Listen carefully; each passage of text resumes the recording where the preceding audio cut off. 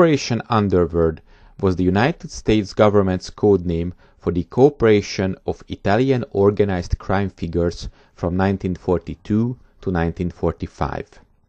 The aim of the operation was to counter Axis spies and saboteurs along the U.S. seaboard ports, avoid wartime labor union strikes, and limit theft by black marketeers of vital war supplies. In the first 3 months after the attack on Pearl Harbor, the U.S. lost 120 merchant ships to German U-boats and surface raiders in the Battle of Atlantic, and in February 1942, the ocean liner SS Normandy, a captured French ship that was being refitted as a troop ship in New York Harbor, was allegedly sabotaged and sunk by arson in the port of New York. The Mafia boss Albert Anastasia, an Italian-American mobster, hitman and crime lord, one of the founders of the modern American Mafia, claimed responsibility for the sabotage.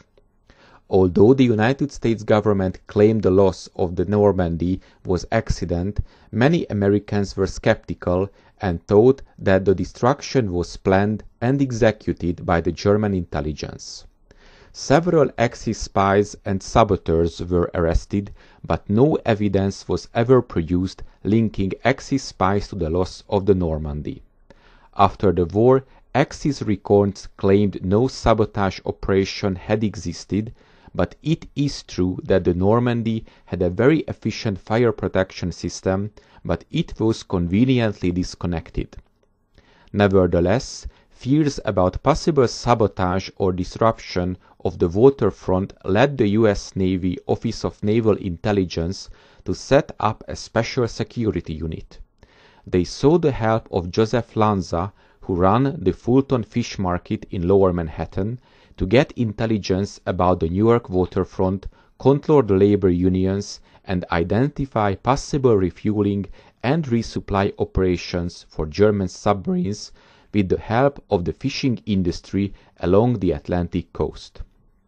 To cover Lanza's activities, he was suggested to approach Charles Luciano, who was an important boss of the 5 New York Mafia crime families.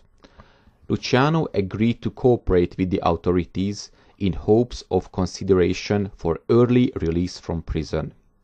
Luciano was in the Clinton Correctional Facility, sometimes referred to as New York's Little Siberia at the time, serving a 30 to 50-year sentence for running a prostitution ring.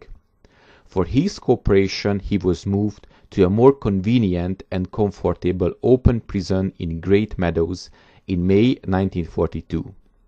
Luciano's influence in stopping sabotage remains unclear, but authorities did note that strikes on the docks stopped after the deal was made. As the war raged on, the Allies began formulating their plans to invade Italy. The US took the lead on the operation and quickly decided that the island of Sicily must be taken first. To help prepare for the invasion, the US government called upon their old associates, Luciano and the Mafia. This made sense for a number of reasons. The Mafia weren't fans of Italian dictator Benito Mussolini. Mussolini had brutally cracked down on the organization, essentially sending them into hiding. More importantly though, Luciano and his associates had Sicilian contacts who would be able to provide the Americans with key intelligence and logistical support needed for the invasion.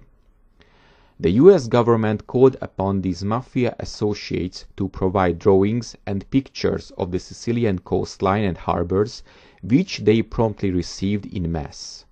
This information was used to plan the Allied amphibious landing, which commenced in July of 1943. Some of these Sicilian contacts even fought alongside the American forces against the Germans and Italians. According to the most accounts, Luciano was integral in facilitating this operation, codenamed Operation Husky, and even offered to personally go to Sicily to help in the war effort. 38 days into the invasion, the Allies succeeded in driving the enemy out of Sicily, but the Battle of Sicily was over. To this day, the extent to which the associates and assistance provided by Luciano and the Mafia helped in Operation Husky was debated. Some suggested that Luciano's contribution to the war effort and Operation Husky were so extensive that he was being considered for the Medal of Honor. Others are more skeptical, suggesting that Luciano lacked the Sicilian contacts to make a substantial difference. The truth most likely lies somewhere in the middle. According to Luciano's lawyer, his client led to the locating of many Sicilian-born Italians who gave information of military value on conditions in Sicily, and that he helped the military authorities for 2 years leading to the invasion of Sicily.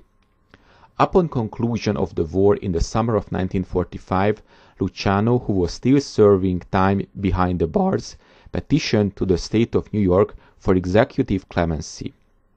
He insisted that his cooperation in both Operation Underworld warranted him immediate freedom. In January of 1946, New York Governor Thomas Dewey granted Luciano's appeal for clemency. However, it was decided that he could not stay in the US and was to be deported back to Italy, where he was born.